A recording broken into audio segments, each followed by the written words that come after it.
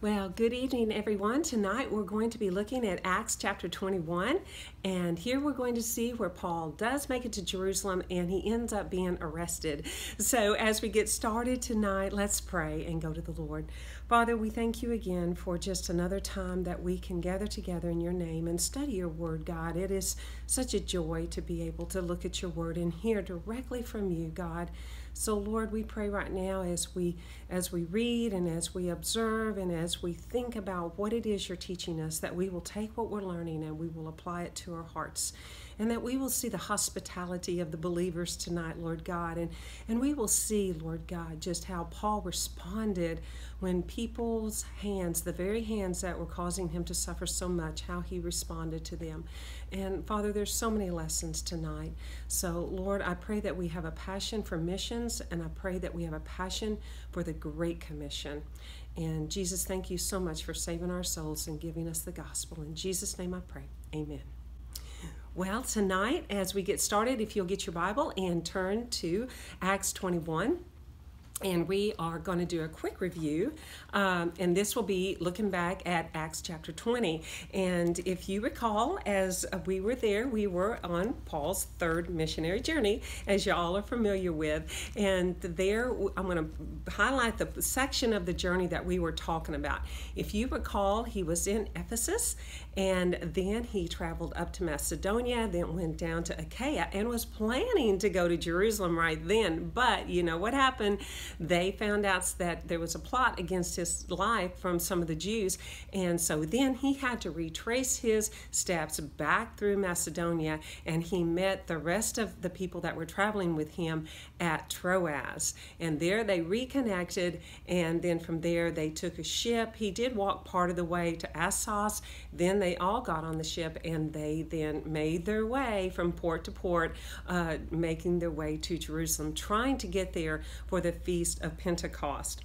Well, I wanted to point out where Ephesus is, and so we are going to start off at Miletus. Miletus is just a little bit south of Ephesus. As you remember, he had docked there in Miletus, and the Ephesian elders had walked down to where he was, and then we looked at his sermon of where he talked to the Ephesian elders. So let's review just for really quick, just a minute. But we saw how God inspired Paul to write two of the greatest documents this earth has ever seen, 2 Corinthians and Romans, and how eternally grateful we are for these inspired works. We talked about how important it is to be reading the Word of God and to have these treasures. And then in Troas, if you recall, we also saw God's mercy, because remember how Eutychus fell from the window while Paul was preaching, and that how he was being taken up for dead, and then Paul then prayed over him and he was brought back to life. So we saw how God had much mercy in that he when he was Eutychus was taken up for dead, that after falling out of that window, that he was brought back to life. So we remember how we asked the question, what are the characteristics of a true shepherd who cares for the sheep of the flock of God? Now, we were able to discern that when you think about when Paul, this was basically Paul's third major missionary sermon. The first one would have been at Antioch of Pisidia. The second one would have been in Athens. And this one here outside of Ephesus at Miletus, he is talking to the Ephesian elders. And it is where he's talking and addressing the church, especially the church leadership. And so we have an entirely different audience in this particular sermon. And so he talked about his life. He gave a testimony of his life. He also told about what was ahead for them. And so we were able to look at that and determine, like, what do we see here that would characterize what it means to be a shepherd, to care for the sheep and the flock of God. And we saw that as he preached this pastor sermon to these Ephesian elders, that this was a picture of what a compassionate shepherd and a pastor would look like. And if you remember, he said that he served with all humility through many trials and tears. He also said that he had faithfully proclaimed the gospel, repentance toward God and faith toward our Lord Jesus Christ. You recall that he also said that he was not afraid to face the chains and the tribulations on account of the gospel. He wanted only to finish the race faithfully unto God, because he was becoming aware of the fact, and it was being told to him that when he was headed to Jerusalem that he would face chains and tribulation. and he was not afraid to go ahead and go to Jerusalem. And he could truthfully say that he was innocent of the blood of all men because he had fully preached to them the whole counsel of the Lord. And then we saw too where he exhorted the Ephesian elders to shepherd the church of God. Shepherds, protect the flock from ravenous wolves. And then he prays for them and he commends them to the Lord. Now, if you have the handout that talks about Paul's first missionary journey, you see here where this is an outline of his life, and about going a little bit prior to that, where he was converted probably about AD 32, 33. And then he had this ministry in Nabatea, Arabia for about 3 years, 32 to 35. Then he had his first post-conversion visit to Jerusalem, about 35 or 36. And then he went to the area, if you recall, of Cilicia and ministry up in that area. Those are referred to as his silent years. And then, do you remember how Barnabas went and got him from Tarsus and brought him back to Antioch of Syria? And there we had his ministry there with Barnabas. And that would have been about AD 45 to 46.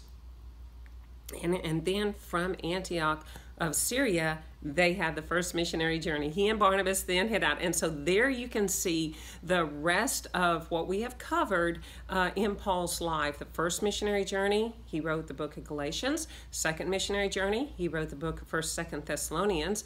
And then the third missionary journey, which we have spent about 2 to 3 weeks on that journey, we now know that he wrote the books of 1st and 2nd Corinthians. He also evangelized further into Macedonia, Illyricum, and Achaia, and he also wrote the letter to Romans while he was in Corinth.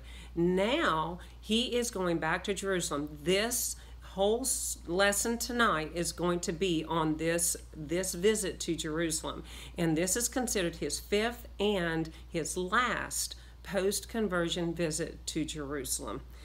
Okay, so in tonight's lesson, again, thank you, Dr. Stephen, so much for the insight that he brings to this lesson, not only through the book that he has written, but also through many of the maps and the slides and the pictures.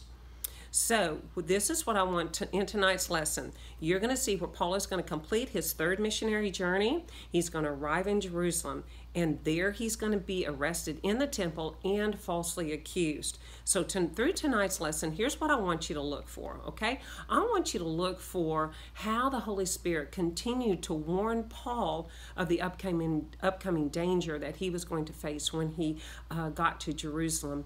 You know, the Bible talks about how that is one of the roles of the Holy Spirit, is to tell us things to come. And then I want you to also keep an eye out for all the amazing fellowship that you're going to see among the believers and their hospitality to one another and how they loved and cared for one another. Also, I want you to look for this and ask this question to yourself. Why would Paul continue on to Jerusalem knowing the danger that awaited for him? Well, there's an answer for that in the scripture. And then we're going to look at this. How do you respond to people from whom you've suffered? How did Paul respond? And we're going to see that at the very end of our lesson, how he responded to the people to whom he had suffered so much. And I want you to think about this too. This is a very interesting point. So Paul had just written the letter to the Romans, where we know that he wrote that from Corinth. Look at this though. He's going to ask them in that letter to pray for him. And you will find this very interesting when you see how God answers two of these prayers in our lesson tonight. Paul must have had a foreboding of the danger that awaited for him in Jerusalem. Now, when he's writing to the Romans, now think about this. He's in Corinth, and he's writing, and he was there for 3 months. And in that time period, he wrote the letter to the Romans, the church at Rome. And look at what he says at the end of his letter. He said, "Now I beg you, brethren, through the Lord Jesus Christ and through the love of the Spirit, that you strive together with me in prayers to God for me, that I may be delivered from those in Judea who do not believe." So that was his first prayer request. Second, that my service for Jerusalem may be acceptable to the saints. Okay, that's the second thing he asked them to pray for him. And then the third thing was this, that I may come to you with joy by the will of God and may be refreshed together with you. Now the God of peace be with you all. Amen. So you just watch, and we're going to see how 2 of those prayers were answered tonight. Just think about those Roman Christians just hundreds of miles away in Rome, praying for him while he is in Jerusalem. Well, first verses 1 through 6, we see where Paul and his team set sail for Jerusalem. And so we'll read verses 1 through 6, and it says, "And it came to pass that when we had departed from them," and that would have been from the Ephesian elders that they had met at Miletus. So Luke is now with them, and he's writing in that first person. It says that they set sail, that running a straight course, we came to Kos, the following day to Rhodes, and from there to Patara. Now, finding a ship sailing over to Phoenicia, we went aboard and set sail. And when we had sighted Cyprus, we passed it on the left and sailed to Syria and landed at Tyre, for there the ship was to unload her cargo. And finding disciples, we stayed there 7 days. They told Paul through the Spirit not to go to Jerusalem. Now, when we had come to the end of those days, we departed and went on our way, and they all accompanied us with wives and children till we were out of the city, and we knelt down on the shore and prayed. Then Luke continues to write. He says, "And when we had taken our leave of one another, we boarded the ship, and they returned home." So we see here that Paul and his team are setting sail for Jerusalem, and we're going to look at each one of these little cities or towns that they pass through, and how it talks about how they then they get to Tyre, and then they find some believers there. So what I want you to see now is this map, and that is the third missionary journey. Let me show you where they're starting out from. They're starting out from Miletus, and they're going to go through 3 towns. Now, on this map, Kos is spelled K-O-S. In many of your translations, it will be C-O-S, but it mentioned those 3 towns right there in the scripture, okay? And so verse 1, it says, set sail, running a straight course, we came to Kos, the following day to Rhodes, and from there to Patara. And I want you to see these. Kos, there's another map as well, just showing that part of the journey. That's from Dr. Stevens. So Kos was one of the islands of the Dodecanese, famed as the home of the medical school founded by Hippocrates, 460 to 375 BC in the 5th century BC. That's what that island was known for. And of course, this is a modern day picture of it, but you can see it's very beautiful. And then they went on to Rhodes. Now, Rhodes is here. There's 2 places on Rhodes. One is the city of Rhodes, and the whole island is called Rhodes. So where they then they passed through the part that was the city, and it's on the island's northeastern extremity, and it is famous for one of the 7 wonders of the ancient world, and that was the Colossae of Rhodes, and it was a statue of the Greek god Helios, and the size of it was very similar to our Statue of Liberty, where it was about 108 feet tall. Now, it only stood for about 54 years because it was destroyed in an earthquake in 226 BC, so it would not have been standing when Paul was there. Okay, so they come on down through. So you see Kos, and then you see Rhodes, and now the third arrow there is they go over to Patara. And it says Patara there, the team is now going to turn east, and they sailed along the southern coast of Lycia. Now that's a province. You see that on the map as well. That's the name of the province right there. And it says that Patara was the headquarters of the Roman governor of the province. Okay. So then in verses 2 and 3, we see this, that they finding a ship sailing over to Phoenicia. Talks about how they sighted Cyprus, which was an island there, and they saw it on the left, and then they landed at Tyre. So now they would have been on a large merchant ship rather than one of the smaller crafts that just kind of hugged the coastline, that was not meant to get out onto the open waters, that just kind of went from port to port. So this is going to be as you can see, that line going all the way from Patara over to Tyre. This is going to be about a 400-mile journey.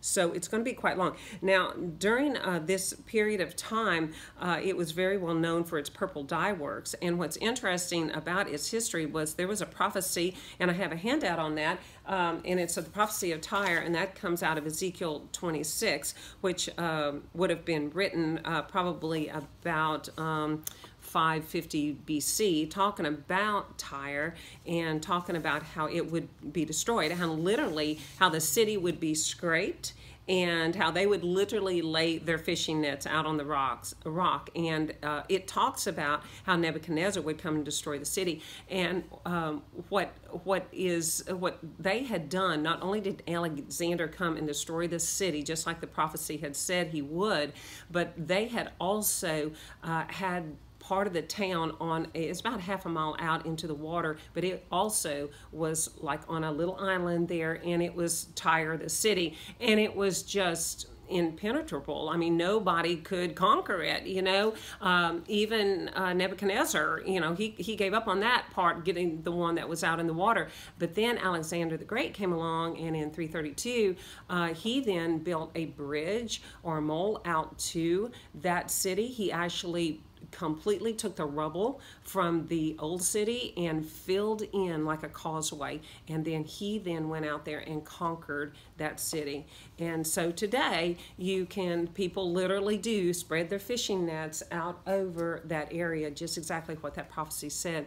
I just wanted to bring that up because I love prophecy, and I love archaeology, and just how all of it just works together, how the Bible just is God's holy word, and we can just stand in amazement of it. So I wanted to bring that out about Tyre. Here's a few pictures here. This is some Roman columns that would have been found in the area of Tyre. Well, in verse 4, we see that they, finding some disciples, we stayed there 7 days, and we do not have a record of Paul necessarily heading or staying in Tyre at any point in time, but we do know he passed through that area. So the church of Tyre was probably founded as a result of the dispersal of the Jerusalem Hellenists following the martyrdom of Stephen. If you recall that verse in Acts 11:19, where it says, "Now those who were scattered after the persecution that arose over Stephen." Now this is very early in the days, right around 32 AD. This is right after the coming of the Holy Spirit at Pentecost, and as you recall, the early church there was right there in Jerusalem, and they had 7 men that they selected as deacons. Well, Stephen was one of them, and he was preaching, and he was preaching to the Sanhedrin and the Jewish council and the priest, and showing them out of the scripture how Jesus Christ is the fulfillment of the Old Testament prophecies, and that how there is salvation only in Christ. And well, he ended up being stoned in Acts chapter 7, but from that point there was a great persecution, and many people fled from Jerusalem at that point. And this is very possibly when a possibility of where they then went and shared the gospel wherever it says they went everywhere preaching the word, is what it says. Well, in verse 4 on, it's very specific. It says, "And finding disciples, we stayed there 7 days." Now they're in Tyre, and it says they told Paul through the Spirit not to go to Jerusalem. Okay, so I just want us to think about this verse for just a minute. Tyre was not the first place in which indications of this kind had been given him by what lay in store for him at Jerusalem. And we had seen that earlier in chapter 20, where when he was talking to the Ephesian elders, he said, I'm just telling you that in every place I go, they're warning me of the change and the tribulation that are going to come to me when I go to Jerusalem. So this was not new. It should not be concluded that his determination to go on was disobedience to the guidance of the Holy Spirit. So it says it was under the constraint of that Spirit that he was bound for Jerusalem with such determination. And there are some verses there for you as well. It was natural that his friends would, by the prophetic Spirit, were able to foresee his tribulation and imprisonment, should try to dissuade him from going on, but with a complete lack of concern for his own safety, so long as he could fulfill his sacred stewardship. Paul, like his master, which of course would be Jesus, set his face to go to Jerusalem. And that is coming out of Luke 9:51. That is a verse that is referring to Jesus, how he set his face to go to Jerusalem. Well, we see Paul doing the same thing. Now in verses 5 through 6, it says that they knelt down on the shore and they prayed. So I want you to think about what a picture of fellowship is that we have in Christ. Now, even though Paul probably did not know these disciples that well from at the very beginning, now they are, and their families are accompanying Paul and his group in order to see them off. And it's just such a picture of the strong bond that we have with other believers through our faith in Jesus Christ. Remember, that was one of the things I wanted you to watch for throughout this study, just how the beautiful body of Christ works together and how we encourage one another and we pray for one another. So they ministered to one another. And Marita writes this: when you become a Christian, you not only enter into a new relationship with God through Jesus, but you also enter into new relationships with other believers. Well, as we continue on, we see that just in this chapter, we will see Paul fellowshipping with the believers in Tyre, in Ptolemais, in Caesarea, and finally in the home of Mason of Cyprus of Jerusalem. And that's not a misspelling of his name. That is the way it is spelled in the scripture. And I pronounce it Mason of Cyprus, who was an early disciple. We'll find out later, and he is at Jerusalem. So we see this hospitality in all of these places wherever they find believers. Well, let's look at the next set of verses, okay? In Caesarea, so we're going to make our way to Caesarea, Agabus the prophet warned Paul again of the trials and the tribulation that would await him at Jerusalem. So those are verses 7 through 16. And we read this. It says, and when we had finished our voyage from Tyre, we came to Ptolemais and greeted the brethren and stayed with them one day. On the next day, we who were Paul's companions departed and came to Caesarea and entered the house of Philip the evangelist, who was one of the 7, and stayed with him. Now remember, the 7 that they're referring to are the 7 deacons that would have been in the early church. Now this man, talking about Philip, had 4 virgin daughters who prophesied. And as we stayed many days, a certain prophet named Agabus came down from Judea. And note that as well, that anytime you're leaving Jerusalem and Judea, you're always going down. So it says, and he came to us, and he took hold, it says, and bound Paul's belt, and bound his own hands and feet, and said, thus says the Holy Spirit, so shall the Jews at Jerusalem bind the man who owns this belt, and deliver him into the hands of the Gentiles. And when we heard these things, both we and those from that place pleaded with him not to go up to Jerusalem. Then Paul answered, what do you mean by weeping and breaking my heart? For I am ready not only to be bound, but also to die at Jerusalem for the name of the Lord Jesus. So when he would not be persuaded, we ceased, saying, the will of the Lord be done. And then he goes on, he says, and after those days we packed and went up to Jerusalem. Also, some of the disciples from Caesarea went with us and brought with them one Mason of Cyprus, an early disciple with whom we were to lodge. Oh, so Paul and his team now, they are headed to Jerusalem, and we see that they're going to spend a night in Ptolemais, and then they're going to get to Caesarea. So let's look at Ptolemais for just a minute. Verse 7 says, and we came to Ptolemais, greeted the brethren, and stayed with them one day. Now, that jaunt from Tyre to Ptolemais was very short. As you can see it there on the map, it's only about 30 miles, okay? And so their one-day stay with the believers, probably it's because they were on the ship's schedule, and it echoes back to the coming of the gospel to Phoenicia, probably from Stephen's persecution that arose after he was killed, as well as Paul and Barnabas. If you remember, when they were coming down to Jerusalem, actually up to Jerusalem, it would have been for the Jerusalem Council. It talks about, that would have been Acts 15, it talks about how they went through this area and how they shared the gospel on their way up to Jerusalem. So I want to just show you a few pictures of Ptolemais. These are taken from Dr. Stevens. Most of them are.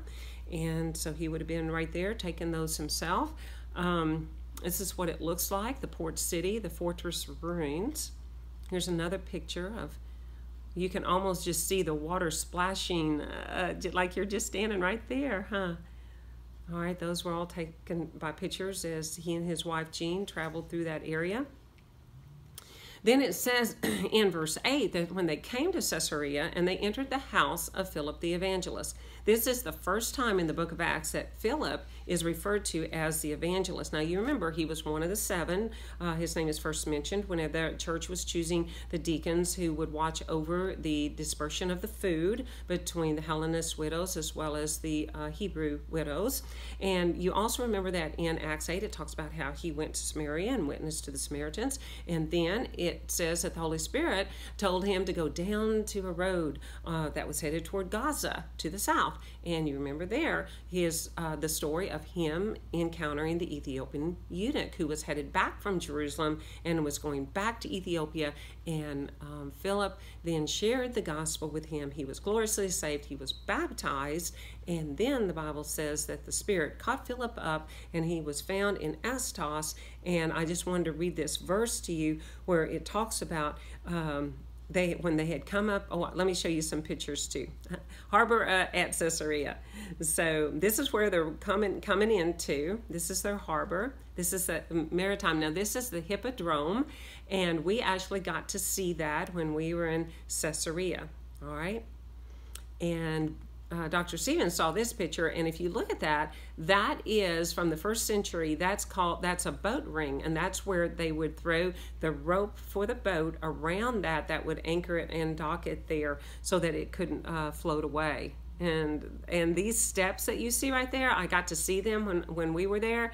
Those are the steps that go down from the upper concourse down to the boat dock. So Paul, no doubt, went down those very steps right there in order to get on the boat, get off the boat. And they have, of course, a theater there, and that's when we got to go there. I had such a good time. That's my brother and his wife, and with Mark and I.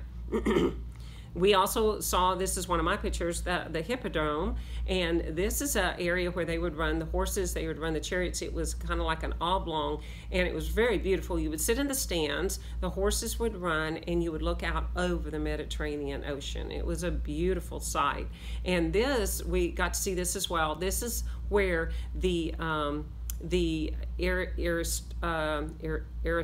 aristocratic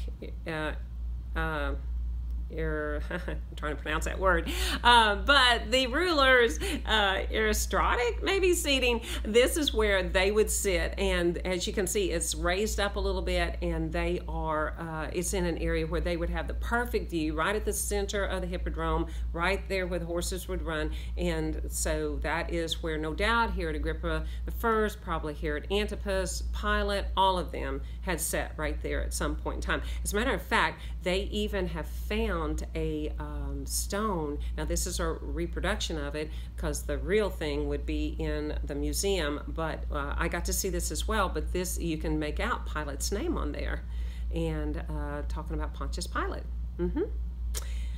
Well, the last mention of Philip, like I said, is that Acts 8:40, where he is then coming up out of the water after he baptized the Ethiopian eunuch, and it says that Philip was found at Azotus, and from there it says he passing through, he preached in all the cities till he came to Caesarea. Well, that's where we are, and so sure enough, that's where he's still at, and so they are going to lodge with him. Now it says in verse 9 that he has 4 virgin daughters who prophesied. Now if you recall, that is exactly what Joel prophesied would happen in the latter days. Peter is going to quote that verse out of Joel in his Pentecost sermon in Acts 2, which would have been 25 years earlier. And this was the verse, and it shall come to pass afterwards that I'll pour out my spirit upon all flesh, and your sons and your daughters shall prophesy, and your old men shall dream dreams, and your young men shall see visions. And so several years later, Philip and his daughters, just as a part of history, just so that you will know what the early church records what they had done and where they ended up, it says that he and his daughters, with some other Christians, migrated to the province of Asia and spent their remaining days there. The tombs of Philip and of at least 2 of his daughters were pointed out at Hierapolis in Lycus Valley toward the end of the 2nd century. The daughters, or at least some of them, lived to a great age and were highly esteemed as informants on persons and events belonging to the early years of Judean Christianity. So they were able to they were able to be eyewitnesses and to tell the stories of the early days of Christianity, and they were buried there in Hierapolis. And remember, that was looking over the beautiful Lycus Valley, where there was Colossae and Laodicea and Hierapolis as well. Well, they were there, and Agabus comes, and Agabus, it says in verses 10 and 11, a certain Agabus. Now remember, in Acts 11, we recall that it was Agabus who came down from Jerusalem to Antioch, and he prophesied about the famine that would happen during the days of Emperor Claudius. And that, as a matter of fact, at the end of chapter 11, we see Paul and Barnabas bringing famine relief to Jerusalem because of this famine that was happening. But again, Agabus, we saw his name earlier. Also, I want you to notice that it says there that when it says thus says the Holy Spirit, that terminology is very reminiscent of the Old Testament prophets, where they would have said thus saith the Lord. So, but unlike the Tyrian Christians who spoke through the Spirit, Agabus does not draw the corollary that Paul ought not to continue his journey. The mode of his prophecy is reminiscent of much Old Testament prophecy. It is conveyed in action as well as in word. And we see that there's several times in the Old Testament where you see that the word of the Lord, that the prophets actually acted it out. Ahijah, for an example, he tore his cloak, it says, to show that Solomon's kingdom would be disrupted. That's out of 1 Kings 11. Ezekiel, he mimicked the Babylonian siege of Jerusalem by laying siege himself to a replica of the city, and that's in Ezekiel chapter 4. So they would actually act out the prophecy that they were prophesying. And so we see here that Agabus foretold the binding of Paul by tying himself up with Paul's belt, and saying that whoever owns this belt is going to be tied up and delivered over to, going to be tied with chains and delivered over to the Gentiles. Well, in verse 13, Paul answers and says, "What do you mean by weeping and breaking my heart? For I am ready not only to be bound, but also to die at Jerusalem for the name of our Lord Jesus Christ." So you see that Paul was ready to die for the cause of the gospel. And it says this warning that he has from Agabus, this is the last warning we're going to see. This is the last time Paul's going to be warned. And think about this. He's in Caesarea. The next stop is Jerusalem. And so he was willing to be bound and even to die at Jerusalem. So I just had a question for you. This was one of the questions I asked you to watch for earlier, and that's answering the question, why would Paul continue on to Jerusalem? And in studying his letters, we can see why. We can see why. And if you think about it, he said this to the Ephesian elders when he said, I'm just being told everywhere I go that when I get to Jerusalem, chains and tribulation are waiting for me there. But I want you to think about this. He is fully surrendered unto the Lord Jesus, and did not hold his life dear unto himself. This is what he said in Acts 20:24 to the Ephesian elders. He said, "None of these things move me, nor do I count my life dear unto myself, that I may finish my race with joy, and the ministry which I have received from the Lord Jesus, to testify to the gospel of the grace of God." So he said, I do not hold my life dear unto myself. Well, I think another reason as well is that he loved his fellow Jews. Regardless of the fact that they had persecuted him in every city that he had gone just about, he desired for them to be saved and to come to the knowledge of the truth. This is what he had just written just a few months earlier to the Christians in Rome. Listen to this. Talking about his love for his brethren. He says, I tell the truth in Christ. I am not lying, my conscience also bearing me witness in the Holy Spirit, that I have great sorrow and continual grief in my heart. For I could wish that I myself were accursed from Christ for my brethren, my countrymen, according to the flesh. And what he means by that is fellow Jews, who are Israelites, to whom pertain, and these are all the things that the scriptures bear witness that God did with this group of people, the Israelites. He says, who are Israelites, to whom pertain the adoption, the glory, the covenants, the giving of the law, the service of God, and the promises, to whom are the fathers, and from whom, according to the flesh, Christ came, who is over all, the eternally blessed God. Amen. And so we see there, he had such a love for his brothers. And he says that Israel had stumbled at the stumbling stone, which is Jesus. Further in that chapter, Romans 9, he would say, what shall we say then? That Gentiles who did not pursue righteousness have attained to righteousness, even the righteousness of faith. But Israel, pursuing the law of righteousness, has not attained to the law of righteousness. Why? Because they did not seek it by faith, but as it were by works of the law. For they stumbled at that stumbling stone. And then he quotes this verse, because it is written, behold, I lay in Zion a stumbling stone and a rock of offense, and whoever believes on him will not be put to shame. Again, a former prophecy concerning Jesus Christ. And he says, for they stumbled at that stumbling stone, and that stone, it was Christ. Well, we ask the question, what was Paul's heart's desire for his fellow Jews? Very simply, Romans 10:1, my heart's desire, brethren, and my prayer to God for Israel is that they may be saved. Yep, this is explaining why he wanted to go to Jerusalem. Well, if he was asked the question, well, has God cast away your people?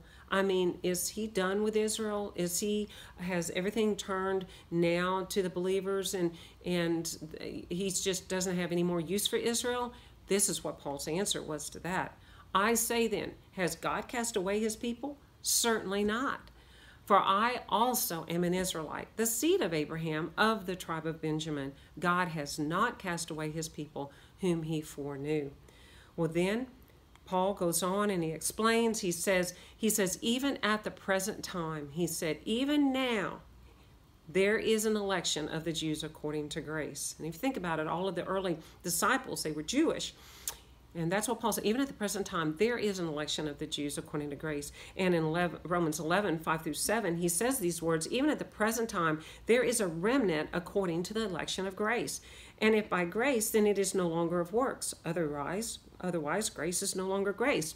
But if it is of works, it is no longer grace. Otherwise, work is no longer work. What then?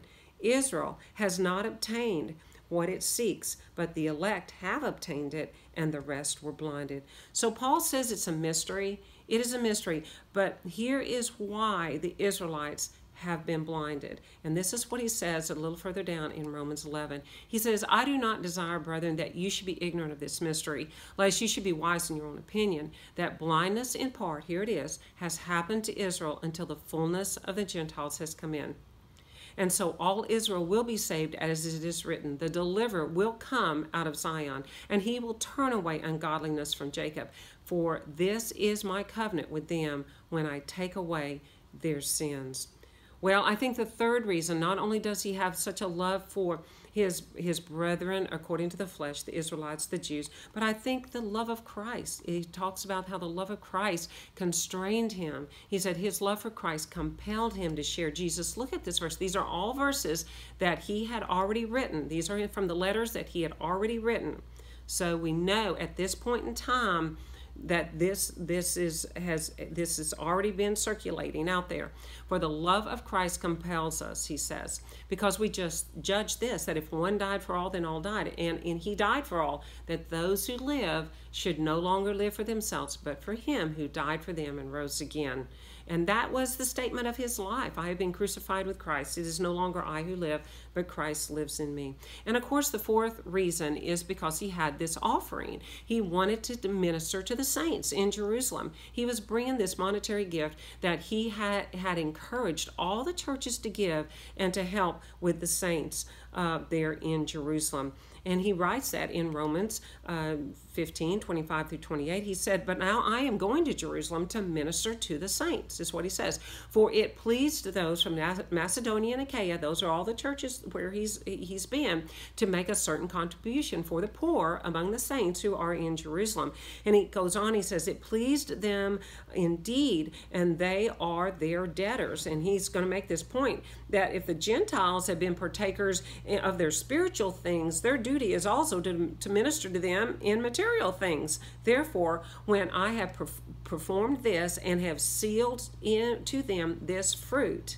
So Paul had this idea, I'm going to go to Jerusalem, I'm going to seal this fruit. He says, I will go by way of you to Spain, meaning to Rome, to talking to the Romans. I'll go by way of you on my way to Spain. So his idea was to come to Jerusalem and to seal this fruit. And so we really do ask ourselves the question about people that are willing to go into the very face of danger when they're being warned. You do realize how dangerous this is, how they have this very same attitude that Paul did, that I am willing to be bound, I am willing to die in Jerusalem for the name of our Lord Jesus Christ. And I have a list of several missionaries that their life story is exactly this case. Jim Elliot, David Livingstone, William Carey, Adoniram Judson, C.T. Studd, John Patton, and we talked about John Patton in the last lesson. I just want to mention one of them, William Carey, and he's known as the father of modern missions. That basically, he was in Europe, he rose up in Europe and said to a group of ministers, he said, I am going to go to India and make the gospel known there. Now listen to this. A minister in the audience rebuked him. Sit down, young man. You are an enthusiast. When God pleases to convert the heathen in India, he will do it without consulting you or me. But Carey wouldn't be persuaded, and praise God, he wouldn't. And story after story of how they knew they were called by God to go to this place and to share the gospel, and how they persevered. Well, as we go on in verse 14, we have seen that when he would not be persuaded, Luke says, we ceased, saying, the will of the Lord be done. Luke has confidence in the sovereignty of God. God's will most certainly will be done. God will get Paul to Rome. Paul might arrive in chains, but God will get him there, Dr. Stevens writes. So then after verse 15, after those days, we packed and went up to Jerusalem. Now this is going to be about a 64-mile trip from Caesarea to Jerusalem, and you can see that there on the map where we're talking about Caesarea to Jerusalem. Okay? And it probably took him 2 days to do that. I did want to bring out this historical note that the term that they use, packed, for getting ready, and there's the Greek term there, is used by some ancient authors for saddling and packing horses for a trip. It may imply that the group made the 64-mile journey to Jerusalem on horseback. Well, on verse 16, it says, and also some of the disciples from Caesarea went with us and brought with them a certain Mason of Cyprus, an early disciple with whom we were to lodge. So that term early disciple, it means that he must have meant that he was saved earlier, perhaps in the days of the apostles when they were in Jerusalem. And so he would have been one of the small minority of Hellenists who still remained in Jerusalem, the mother church, according to Bruce. In his commentary on the book of Acts. So Paul had come to Jerusalem after his third journey to bring his nation alms and offerings from the Gentile churches, Acts 24:17. Paul knew how much his unbelieving fellow countrymen hated him and how desperately they wanted him out of the way. He had been in danger from his own people more than once, and you can read about that in 2 Corinthians 11:26 and also verse 24.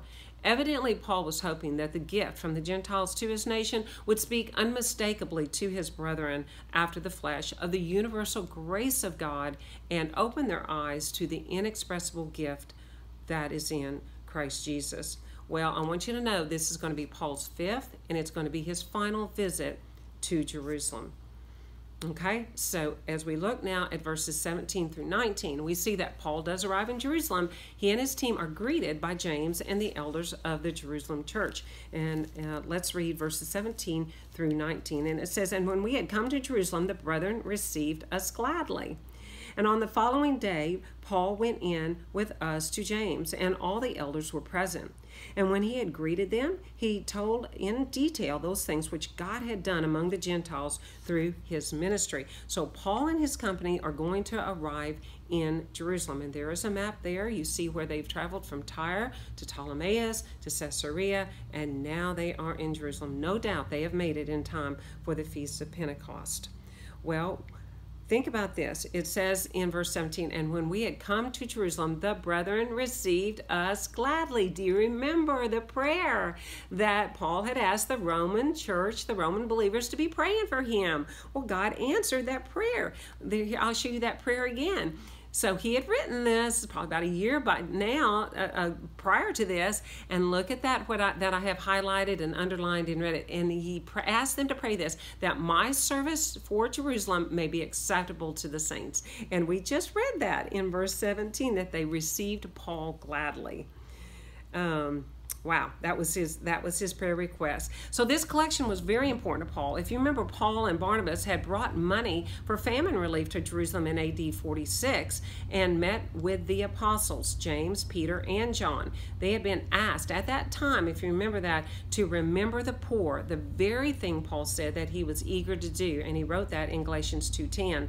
And so Paul, throughout his missionary journeys, he had remembered the poor, and so he had this collection. And remember, last time we didn't go through all the names, but there is literally a delegate from just about every church that has been planted on his missionary journey. This is a large entourage that comes with him, 9 to 11 people. They are coming with Paul in order to oversee the bringing in of this contribution. So Paul is now bringing a sizable collection from the Gentile churches with representatives from the various churches to present it to the leadership in Jerusalem. In Paul's eyes, it was the tangible fruit of the Aegean phase of his ministry, which was now completed. His ministry thus far would be sealed by the presentation of this fruit at Jerusalem. In a sense, if you think about it, the money collected might be called the offering of the Gentiles. The Gentile believers themselves as the offering which he himself is presenting to the priestly service of the gospel of God. Romans 15:16. The collection for Jerusalem was but an outward and visible sign of this more sacred offering. Well, also, do note this too, in verse 18, we should point out that Luke's second we passage is coming to an end. Remember, we have seen that throughout the book of Acts, that there are times when it's in the first person, the pronoun we, and so you realize that Luke is actually with them. Well, in verse 18, that terminology is going to end at this point. So just wanted to bring that out. Now, Paul, it says in verse 18, went in with us. See, again, that terminology that Luke is there eyewitnessing what he's seeing, to James, and all the elders were present. Now, I want to bring out that it says James and the elders. Well, this is interesting because if you think back to everything we've studied in Acts so far, that in the story of Acts, it started off with the apostles exclusively as the leaders of Messianic Israel. The number 12, for this very reason of their representative value, it says a new vision for the people of God. These apostles function exclusively as the leaders into Acts chapter 11. And we know that at Acts 10 and Acts 11, that is the story of Peter taking the gospel to Cornelius. Then we see the word elders. Elders, however, show up abruptly in the famine relief delivered by Barnabas and Saul, which is sent to the elders in Jerusalem. Not, it says, to the apostles necessarily, doesn't mention their name, but to the elders in Jerusalem. And so we pick up on that at about Acts 11, verse 1, and also verse 30.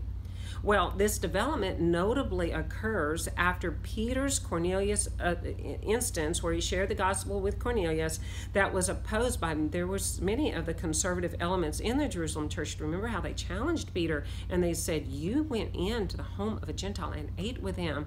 And then Peter recounted the whole story. Luke takes a lot of time in the book of Acts to cover that story of Peter taking the gospel to Cornelius, 2 full chapters practically, where he is covering this. And then when Peter recounted it for them, describing how everything was by either an angel of the Lord or the vision of God or the Holy Spirit moving upon them, directing the whole thing that happened, and then the Holy Spirit falls, they begin to speak in tongues. Peter's like, who am I to withstand God? And it says that they, having heard that, they agreed and they acknowledged that this was God that had saved. The gospel has come to Cornelius and to the Gentiles. Well, after Acts 11 and the situation with Cornelius and this gospel coming to Cornelius, the next time reference is made to the leadership in Jerusalem, the Jerusalem conference provoked by the first missionary journey. And you're going to see where it mentions apostles and elders. And remember, Acts 15 was a story of the Jerusalem Council, and James really begins to be the leader here. He is the one who wrote the letter. He is the one who spoke last after Peter had spoken and Barnabas had spoken and Paul had spoken, and he just summarizes what God is doing. And now this would be Jesus' half-brother. He would be the author of the book of James that we have in our New Testament. That is, throughout the book, Acts 15, the apostles at the conference never are referred to exclusively after that point as an independent entity. And no doubt they are out sharing the gospel, going to the ends of the earth, taking the gospel. Well, James has been a member of the Jerusalem church from its beginning until his death in AD 62, a period of about 30 years. Over this 30-year period, the Jerusalem church became more conservatively Jewish. First, the Hellenists immigrated in the 30s. Do you remember how many of the people were scattered after the persecution of Stephen? And by the late 40s, they were followed by Peter and possibly John and possibly the other apostles. The final glimpse of the Jerusalem church given by Acts at the time of Paul's final visit is a thoroughly Jewish enclave. So, and you can see the reference there for that. Okay, so as we go on, we see now in verse 19 that it says that when he had greeted them, he told in detail those things which God had done among the Gentiles through his ministry. Now, again, many of the representatives of the Gentile churches were right there with Paul, and they were able to give witness and testimony to the truth of what Paul was saying, right? So James and the leaders, it says, praised God for his amazing grace and work among the Gentiles. Well, let's now look at verses 20 through 26, and we're going to see what happens next, okay? So following the Jerusalem leadership's advice, Paul agrees to join with 4 other Jewish men in fulfilling a vow at the temple, and we see that in Acts chapter 21, verses 20 through 26. And it says, and when they heard it, they glorified the Lord, and they said to him, you see, brother, how many myriads of Jews there are who have believed, and they are all zealous for the law. But they have been informed about you, talking about Paul, that you teach all the Jews who are among the Gentiles to forsake Moses, saying that they ought not to circumcise their children, nor to walk according to the customs. What then? The assembly must certainly meet, for they will hear that you have come. Therefore, do what we tell you. We have 4 men who have taken a vow. Take them and be purified with them and pay their expenses, so that they may shave their heads, and that all may know that those things of which they are informed concerning you are nothing, but that you yourself also walk orderly and keep the law. But concerning the Gentiles who believe, we have written, and remember that was the Jerusalem Council he's talking about, the letter that they had written after the Jerusalem Council. But concerning the Gentiles who believe, we have written and decided that they should observe no such thing except that they should keep themselves from things offered to idols, from blood, from things strangled, and from sexual immorality. Well, then it says, then Paul took them in, and the next day, having been purified with them, entered the temple to announce the expiration of the days of purification, at which time an offering should be made for each one of them.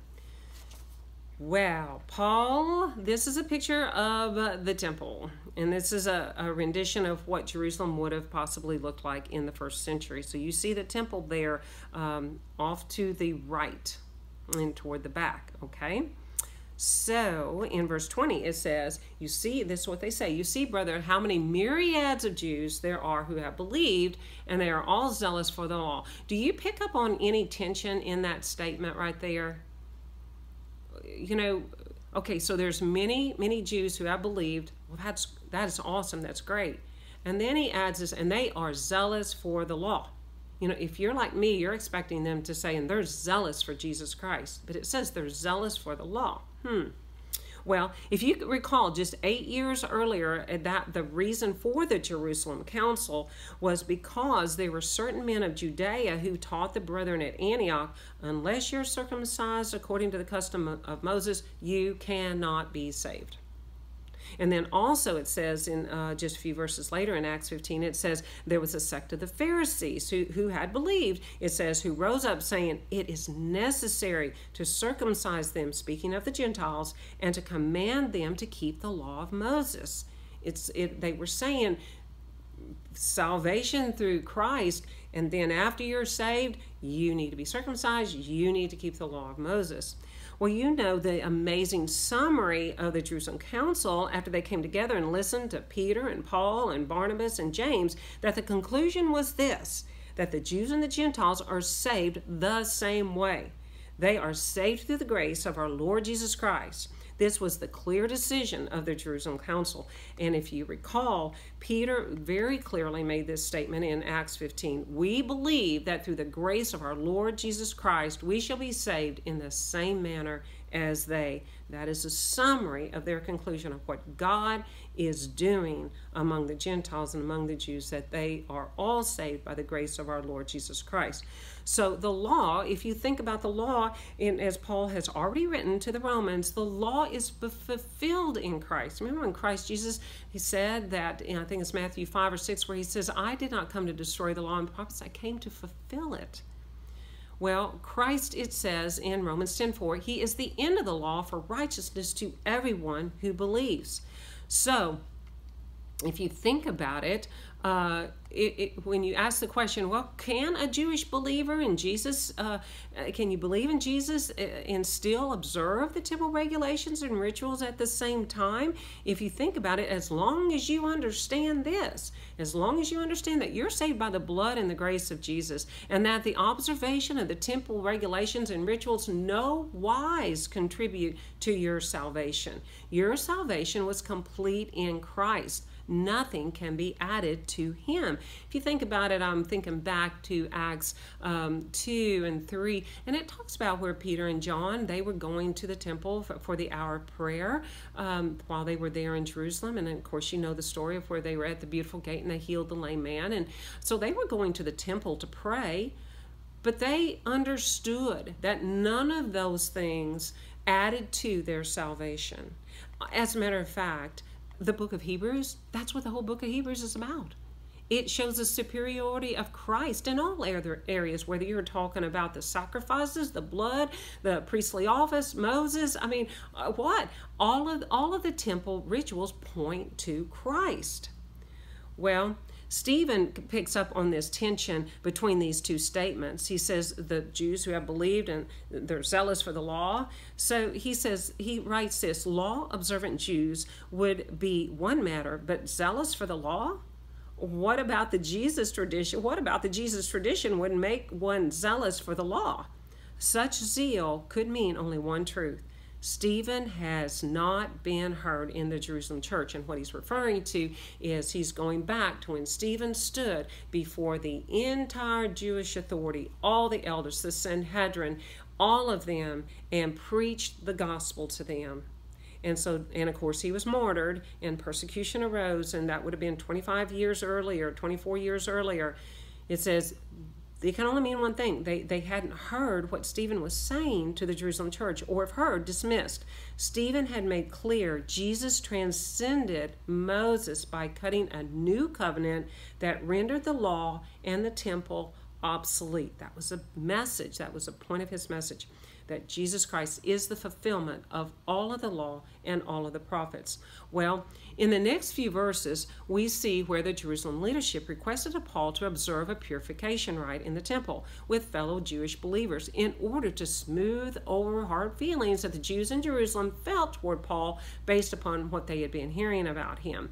And now this vow, if you remember at the end of Paul's second missionary journey, do you remember when he left Corinth, stopped at Ephesus very briefly, and left Aquila and Priscilla there? It says that he had to hurry to get to Jerusalem because he had taken a vow. He planned to go, he had made a vow of some kind, a Nazareth vow, but he needed to get to the temple, he needed to get to Jerusalem. So this is Paul talking about. So we're going to see that he does agree to do this, all right?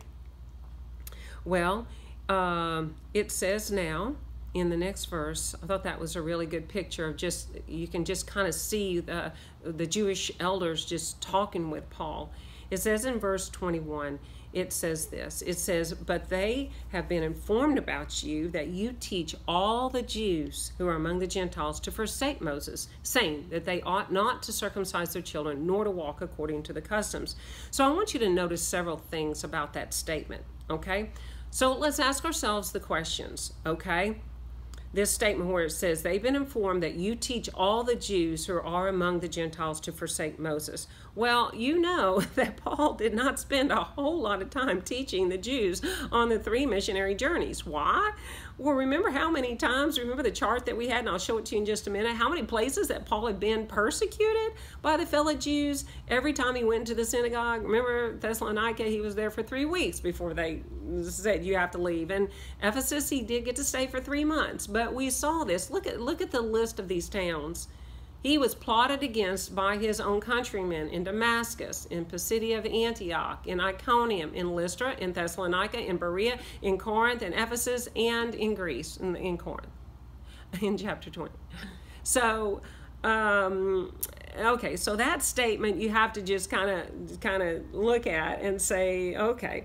Well, the second thing, is there any record anywhere on the journeys of Paul that he makes this statement, that anywhere in that we have seen so far, that he makes this statement that Jews who are among the Gentiles are to forsake Moses by not circumcising their children or walk according to the customs?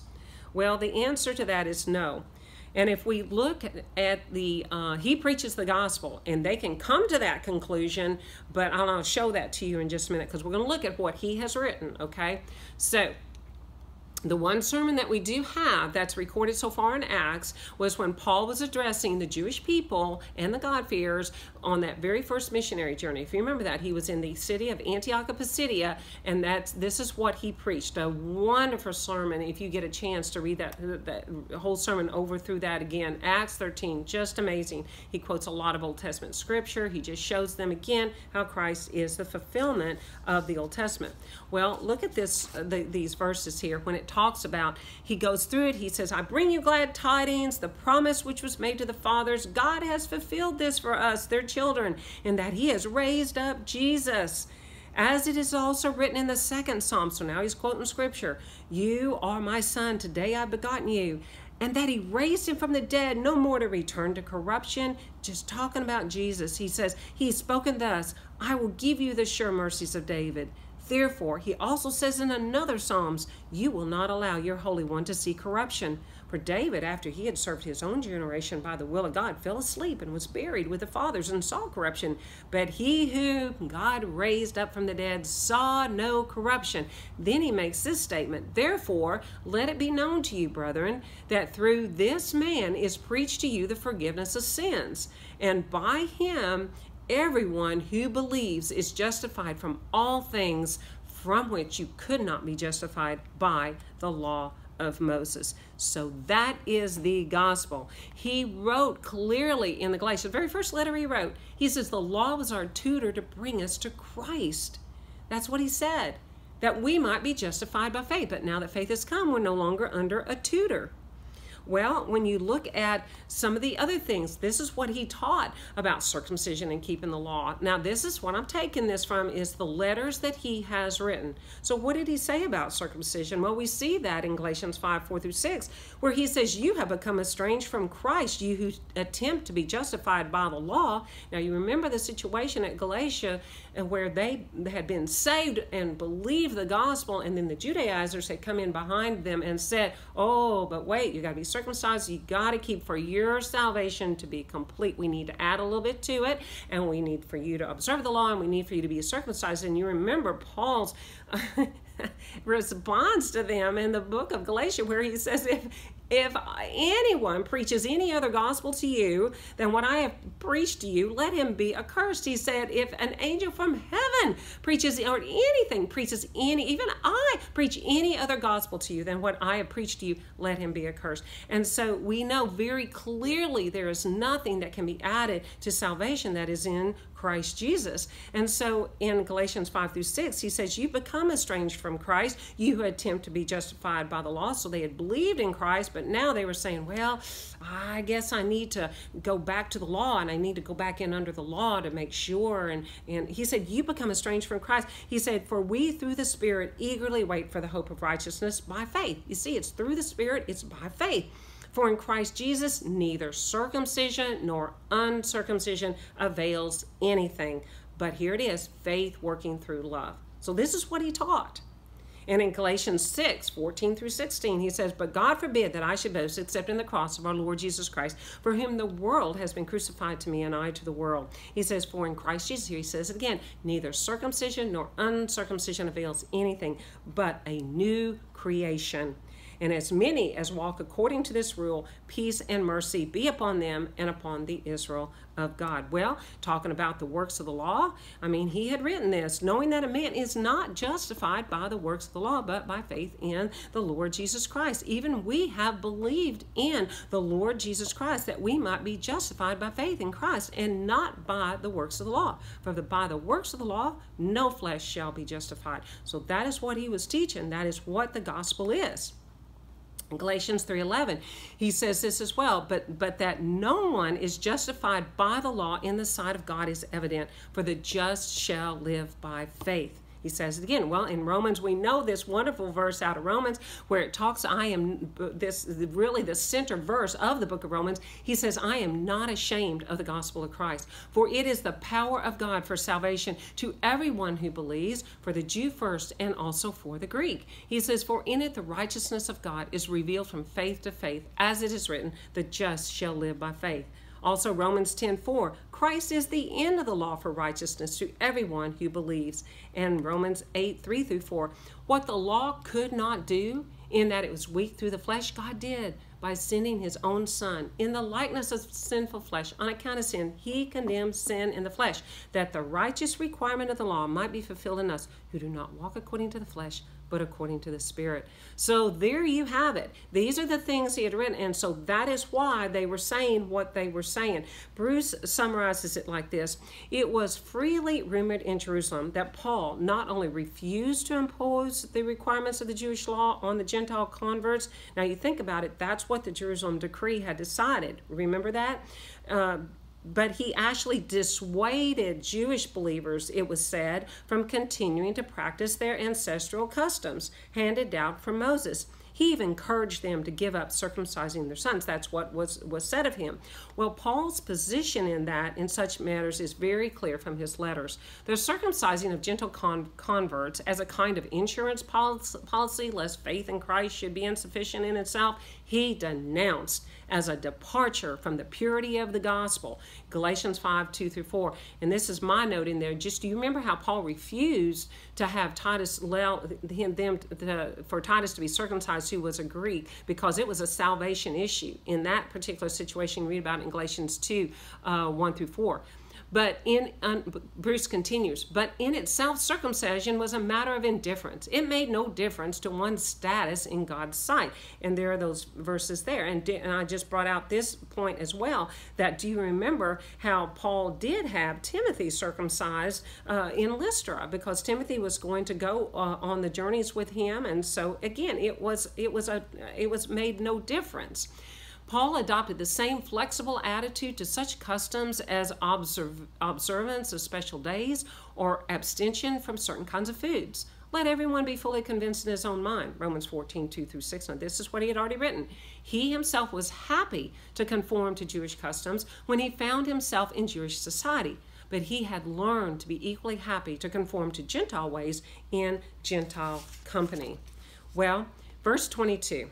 It says, what then? This is what they said. The assembly will certainly meet, and they will hear that you have come. So James and the Jerusalem elders, they came up with a plan. And you can see how they were in a difficult situation. On the one hand, they're in agreement with Paul theologically, and they want to affirm his work among the Gentiles. On the other, they want to continue to reach Jerusalem and the Judean Jews with the gospel of Christ and not give a cause for deeper division within the Jerusalem church. So you can see now in verses 23 through 24, it says, we'll tell you what to do.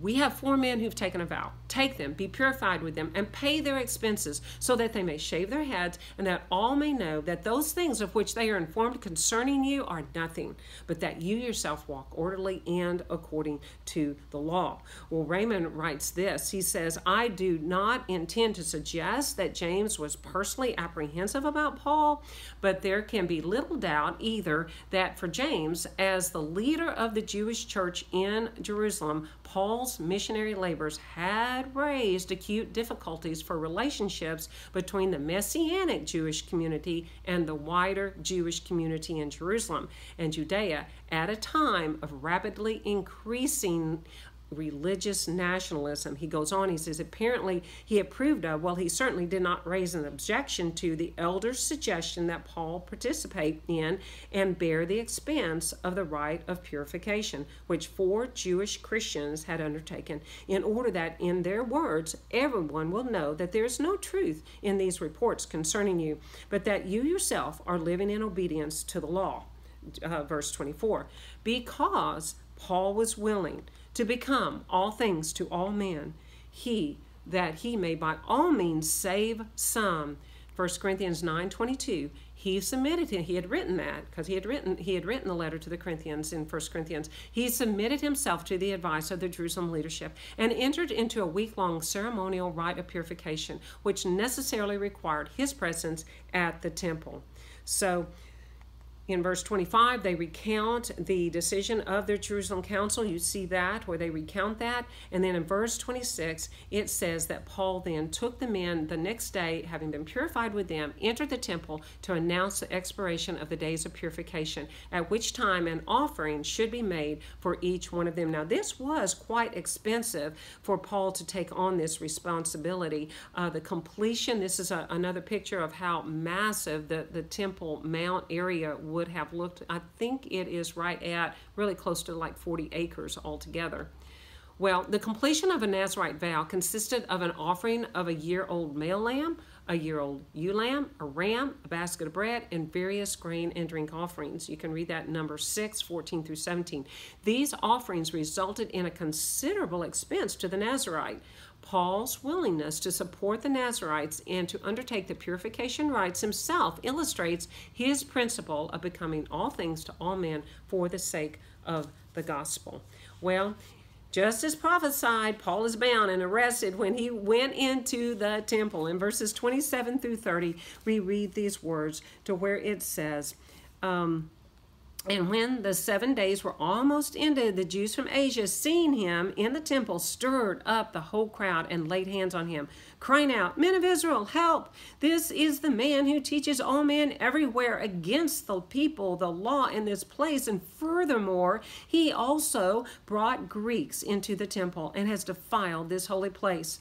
For they had previously seen Trophimus, the Ephesian, with him in the city, whom they supposed that Paul had brought into the temple. And all the city was disturbed, and the people ran together, seized Paul, and dragged him out of the temple, and immediately the doors were shut. There's something final about those last few words, isn't it, where it says that the doors were shut. Well, we see here that when these 7 days were almost finished, they were almost ended. Well, here's a picture of the temple, and it's labeled there so you can see where the temple building is. You can see where the court of the Gentiles is. That would be the outer court.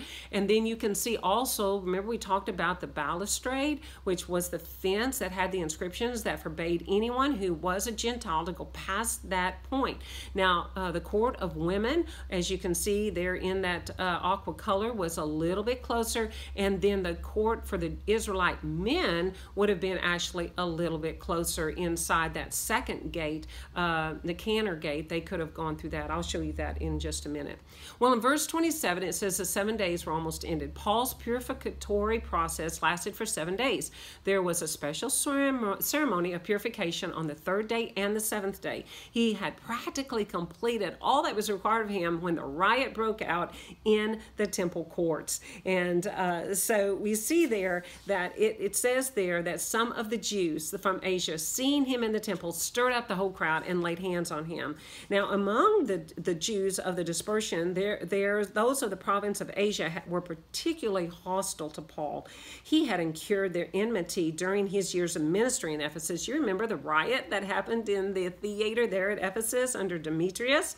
Well, among the Gentile friends who had come with Paul to Jerusalem was the Ephesian Trophimus, whom these Asian Jews recognized when they saw him in Paul's company. When they were out, when Paul was probably walking around in Jerusalem, they saw him. Well, once they saw Paul again in the temple, they immediately assumed that he had brought in this Trophimus inside that balustrade past the point where the Gentiles were not allowed to go. Well, in verse 28, it says, he also brought Greeks into the temple and has defiled this holy place. That was their accusation, which was completely false. So the court of the Gentiles, that was the court of Israel, was the area of the inner precincts of which the Jewish men who were not priests or Levites were admitted. And I'll show you, this is a picture right here, a good map of what the Temple Mount would have looked like.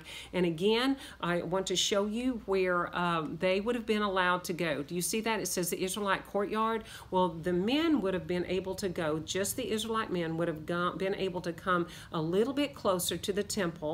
And then that is the gate right there that they could go through, right there at the gate of Nicanor. There were actually steps leading up to that gate that they would recite psalms as the priests, as they would make beautiful music, and they would recite many of the psalms as they take one step at a time. It's called the Psalm of Ascension, and we see that in the Bible. Then also there is this gate, and they believe that is where the Gate Beautiful is located.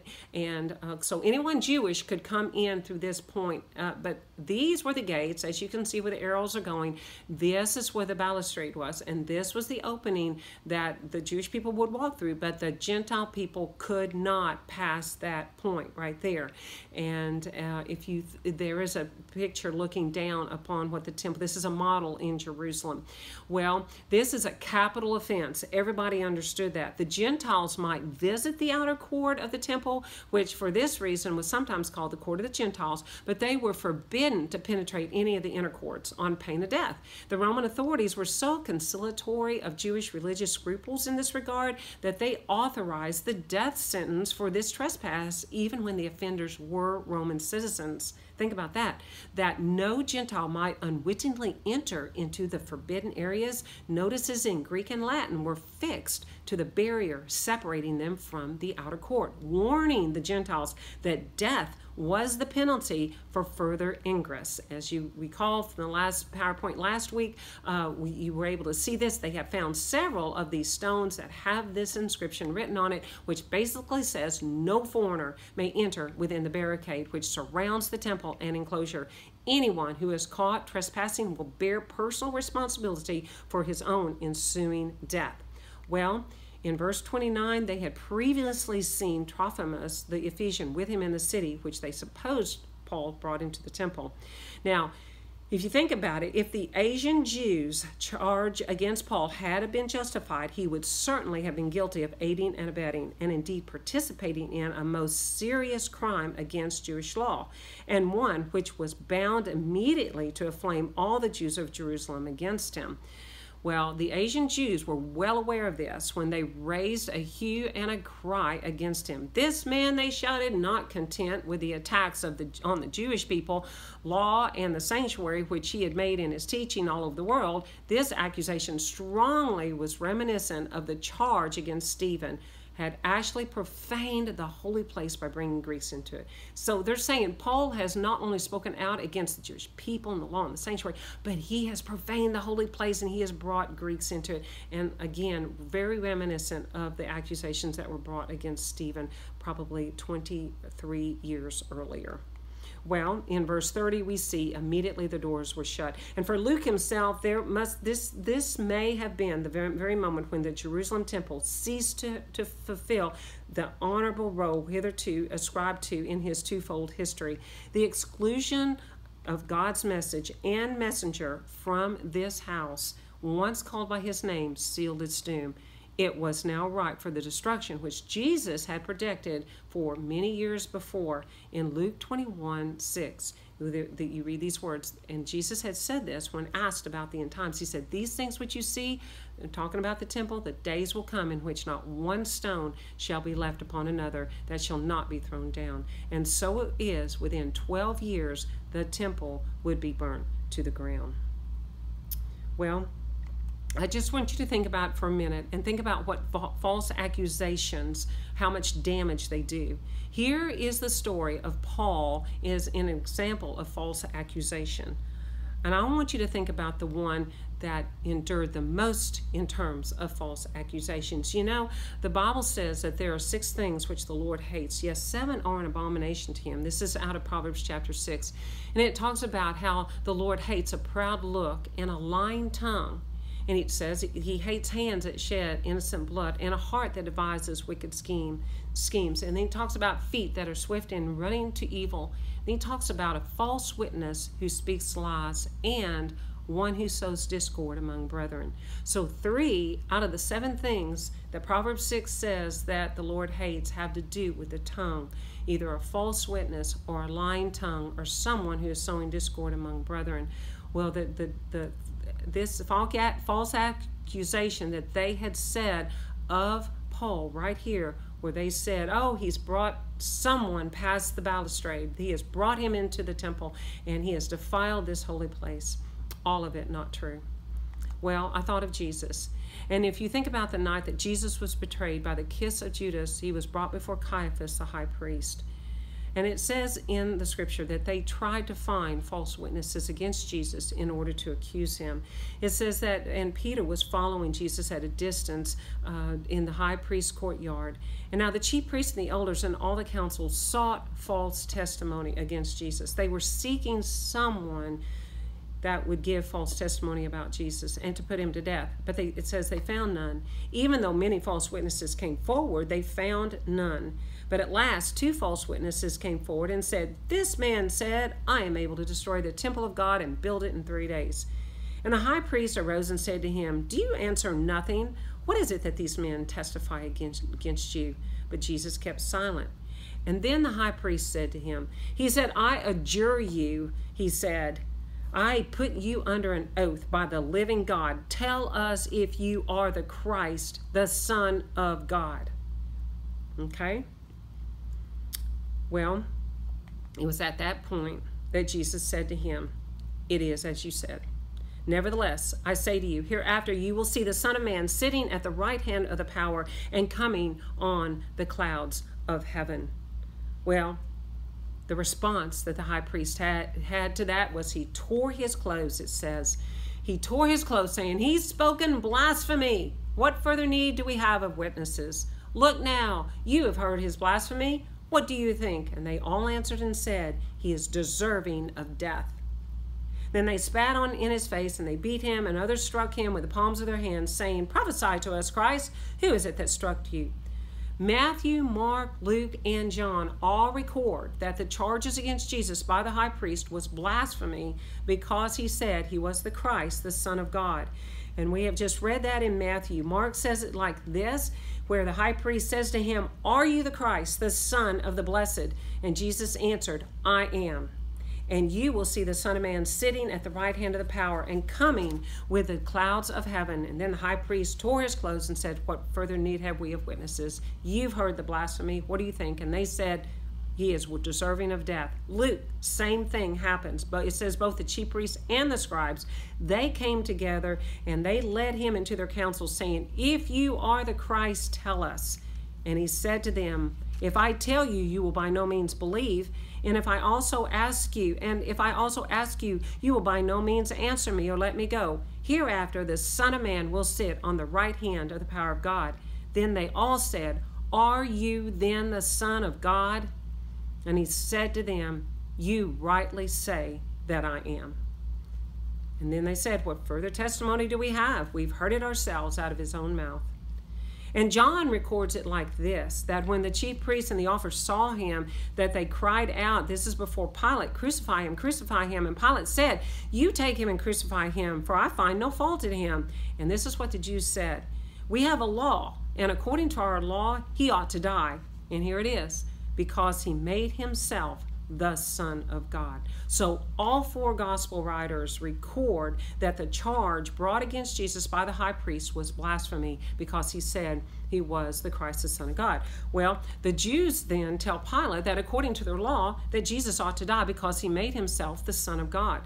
But in order to get Pilate to crucify Jesus, they had to turn this into a political charge, namely that he was the King of the Jews. I want you to look at this out of Luke 23, and you can also read it in Matthew 27 in those verses that I've referenced there. And when the whole multitude of them arose and led him to Pilate, and they began to accuse him. Now look at when they bring him to Pilate, this is what they say to Pilate, okay? "We found this person," look at the political emphasis that they're trying to get Pilate to give the authorization for him to be crucified. "We found this fellow perverting the nation, forbidding to pay taxes to Caesar," just false accusations right here, saying, "But this is true, that he himself is Christ, a king." Now you see how they turn it so that Pilate is going to have to respond that he is the Christ, meaning he is a king.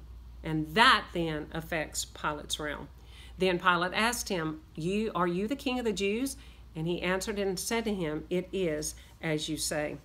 Well, John adds these details to the conversation between Jesus and Pilate. Pilate goes into the praetorium and he asked Jesus and called to him, "Are you the King of the Jews?" And Jesus answered him, "Are you speaking for yourself about this, or did others tell you concerning me?" And Pilate answered, "Am I a Jew? Your own nation and chief priests have delivered you to me. What have you done?" And Jesus answered, "My kingdom is not of this world. If my kingdom were of this world, my servants would fight, so that I should not be delivered to the Jews. But now my kingdom is not from here." Pilate said to him, "Are you a king then?" And Jesus answered, "You say rightly that I am a king. For this cause I was born, and for this cause I have come into the world, that I should bear witness to the truth. Everyone who is of the truth hears my voice." Pilate said to him, "What is truth?" And after he said this, he went out to the Jews, and do you know what he said to them? "I find no fault in him at all." I want you to know that Luke and John both record that Pilate said 3 times, "I find no fault in this man." Matthew also records Pilate saying about Jesus that he is a just man. Pilate, it says that he tried to wash his hands. He took water and washed his hands before the multitude, saying, "I am innocent of the blood of" what? "Of this just person. You see to it." Matthew and Mark record that Pilate knew that they had delivered Jesus up because of envy. Well, here is what finalized Pilate's decision to have Jesus crucified. I want you to listen to this, what they said. Listen to what the Jews said to him. All right? John 19:12-16. And from then on, Pilate sought to release him. But the Jews cried out, saying, "If you let this man go, you are not Caesar's friend. Whoever makes himself a king speaks against Caesar." And that's what sealed it. When Pilate heard this saying, he brought Jesus out and sat down in the judgment seat in a place that is called the Pavement, but in Hebrew, Gabbatha. It was the preparation day of the Passover and about the 6th hour. And he said to the Jews, "Behold your king." And they all cried out, "Away with him, away with him, crucify him." Pilate said, "Shall I crucify your king?" And listen to what the chief priest said. "We have no king but Caesar." Then he delivered him to be crucified. Then they took Jesus and led him away. This is the area of the Gabbatha. And we actually got to go there when we were in Israel. Pilate heard the saying. He brought Jesus down to the judgment seat and sat in a place that is called the Pavement, but in Hebrew, Gabbatha. And there you can actually see the spot where Jesus would have stood before Pilate. It's under that glass lighted area, very protected. That is a close-up picture that we had taken of that spot. So that is the spot where they would literally have stood Christ. It's still engraved in the stone. That's a closer-up picture of it. And those are the verses I just read. "We have no king but Caesar," they said. And this is, as you're leaving that area, you see that they have a painting, and this is where then it says that they led him away to be crucified. Well, the last verses. Paul's rescued by the Roman commander of the garrison. Verses 31 through 36. It says that now as they were seeking to kill him, news came to the commander of the garrison that all Jerusalem was in an uproar. And he immediately took soldiers and centurions and ran down to them. And when they saw the commander and the soldiers, they stopped beating Paul. Then the commander came near and took him and commanded him to be bound with 2 chains. And he asked who he was and what he had done. And some among the multitude cried one thing and some another. And when he could not ascertain the truth because of the tumult, he commanded him to be taken into the barracks. And when he reached the stairs, he had to be carried by the soldiers because of the violence of the mob. And the multitude of the people followed after him, crying, "Away with him." And as Paul was about to be led into the barracks, he said to the commander, "May I speak to you?" And he said, "Can you speak Greek?" So we will cover those verses in just a minute. But here's what I want you to say. The news came to the commander of the garrison that all of Jerusalem was in an uproar. And as you see here, we know that the commander of the tribune would have been located at the fortress of Antonia. This fortress was built right next to the northwestern corner of the Temple Mount. And I have it highlighted there. This is the Temple Mount. That is the fortress of Antonia. So its purpose was to station the troops located in Jerusalem for the keeping of peace. Josephus informs us that a Roman cohort was always stationed at the fortress of Antonia, and at the festivals, they extended along the colonnades, fully armed and watching for any signs of popular discontentment. It says a cohort consisted of 760 infantry troops and 240 cavalry. Now I want you to know that it had 4 towers, and from which the Roman soldiers could look down upon everything that was happening in the temple area. Well, no doubt that, the Jews did not like that at all. Now, if you notice, 3 of the towers reached 75 feet tall, but a 4th one, the one that was closest to the temple, you can see that it is 100 feet high. So it could clearly see everything that was going on inside the temple. So they resented that greatly, but there's nothing they could do about it. Well, in verse 32, it says he immediately took the soldiers and the centurions and ran down to them. If Paul had not been rescued by Claudius Lycia, now we know his name from the next chapter, the Roman guards that were stationed at the fortress of Antonia, he would have been killed.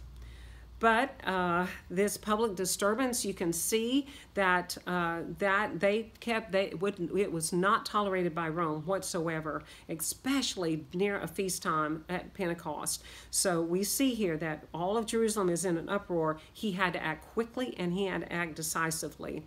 And when it says centurions, that's in plural, so very possibly there was at least 2 of them.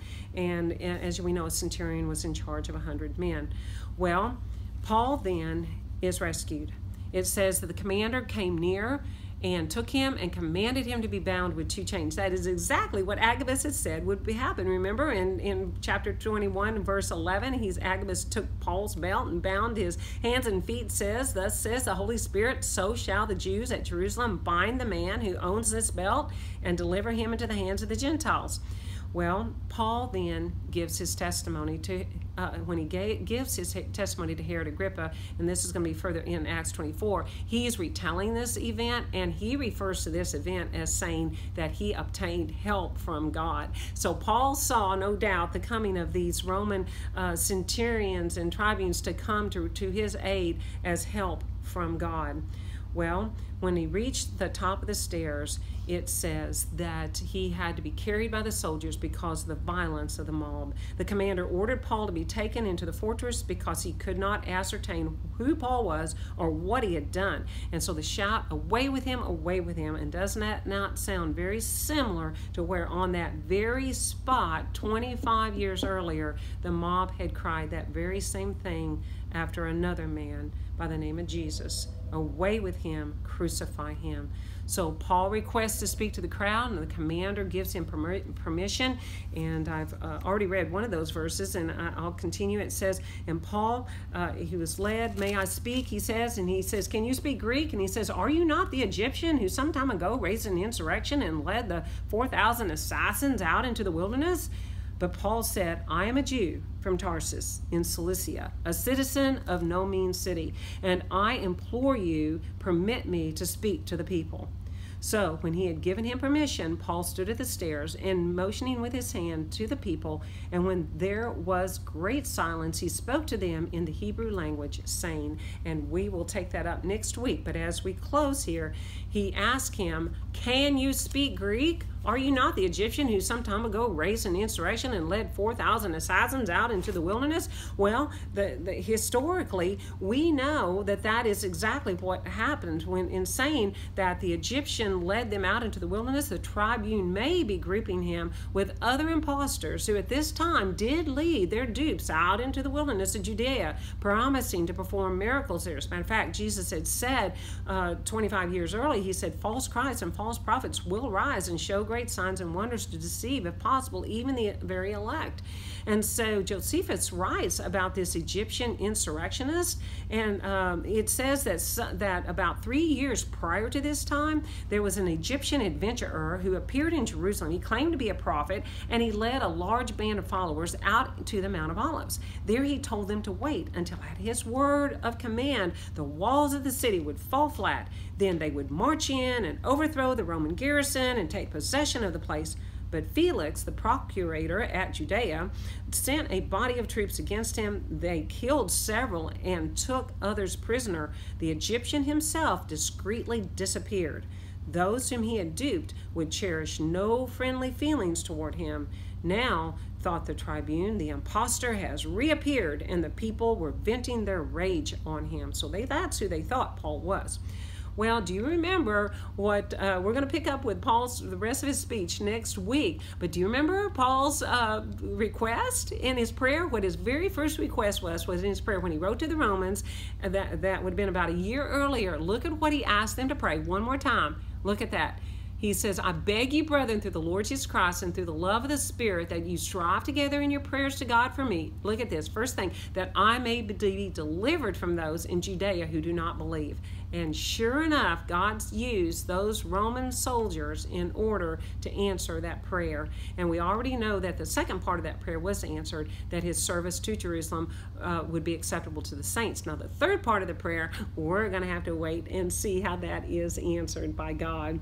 Well, why is this important? As we close out, let me back up just for a minute. There's that verse, that I may be delivered from those in Judea who do not believe. It was close, but God did keep Paul from dying at the hands of the unbelievers in Judea. And we see also that in Acts 22, and then Acts 23, we'll read more about that. He did have to deliver him several times. Well, Why is this important? As we look back over our lesson today, let's think about what we've learned, okay? Now, we have seen the Holy Spirit. What have we learned about God? What have we learned from God? Let's think about that. Well, we have seen the Holy Spirit faithfully, how he warned Paul through the voices of many people along his trip to Jerusalem. Jesus said that the Holy Spirit would tell us things to come. That's what Jesus said. That was one of the roles of the Holy Spirit. Note that the people were faithful to speak when prompted by the Holy Spirit. And I do want you to make a note of that when the Holy Spirit moved them to speak, they did faithfully speak. But we also see, did you see the fellowship among the believers and their hospitality and their love for one another? Troas, Tyre, Ptolemais, Caesarea, Jerusalem, all of these places that Paul had been, they gathered together, they prayed, they spoke to one another, they loved one another. Now, we answered the question, why would Paul continue on to Jerusalem? Knowing the danger? Well, we know the answer. He was fully surrendered unto the Lord, and he did not hold his life dear unto himself. There's the scripture reference, Acts 20:24. We know that he loved his fellow Jews. He desired for them to be saved and come to the knowledge of the truth, Romans 10:1. We know that the love of Christ constrained him. His love for Christ compelled him to share Jesus, 2 Corinthians 5:14 and 15. And finally, he wanted to minister to the saints. There, he wanted to seal this fruit among them, Romans 15:25 through 28. So when you look at this map right here, and that's the completion of Paul's third missionary journey, I just want you to think about that with his visit to Jerusalem, he closed the most active part of Paul's missionary activity. In a little less than a decade, he had won the freedom of the Gentile believers from the yoke of legalism. He had built a strong chain of churches from Antioch of Syria and Tarsus of Cilicia, straight across southern Asia to Ephesus and Troas, and thence through Macedonia and Achaia to Iconium. He had chosen and trained companions like Luke, Timothy, Silas, Aristarchus, Titus, and others who were well qualified to maintain the work with him or without him. He had commenced an epistolary literature which already was regarded as a standard for faith and practice. In his preaching, he had laid the groundwork for future Christian theology and apologetics, and by his plans he pursued a statesman-like campaign of missionary evangelism. His plans for a trip to Rome and Spain showed that he wanted to match the imperial commonwealth with an imperial faith. Notwithstanding his bitter and active enemies, he had established the Gentile church upon a firm foundation and had already formulated the essence of Christian theology as the Spirit of God revealed it to him. Think about that. All that we have studied, all by the Holy Spirit, all by being obedient to what God was telling him to do. So as we close out, we ask ourselves, taking what we've learned, how does the Holy Spirit want us to implement what we've learned? I want you to think about this. When the Holy Spirit prompts us to speak and to warn people, are we faithful to do this, just as all the believers were faithful concerning Paul's journey to Jerusalem? All the way along the way, he was taught to by the Holy Spirit through people who are faithful to speak. And then I want to ask you the question, did you love that hospitality? How they just opened up their homes and they prayed for one another? So ask yourself the question, are we hospitable and loving like the believers were at Troas and Tyre and Ptolemais and Caesarea and Jerusalem? And then I want to ask you this, are we willing, like Paul, to go into the very face of danger because the love of Christ compels us, because of our love to see the lost saved, because we are fully surrendered unto the Lord? When you look at this map right here, this is a map of the entire world. And Pastor Bart, in his teaching, he has taught us many times why we do missions. Why we do missions. We do missions because God deserves to be worshiped by everyone. We do missions because Jesus commanded us to go and tell. We do missions because we love people and we want to share our joy with them. And we do missions because without Jesus, we are all sheep without a shepherd.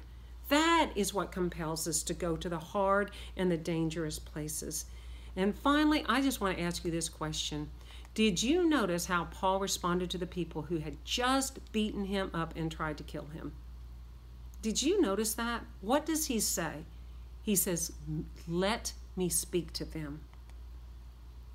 Let me speak to them, because he wanted to share the gospel with them.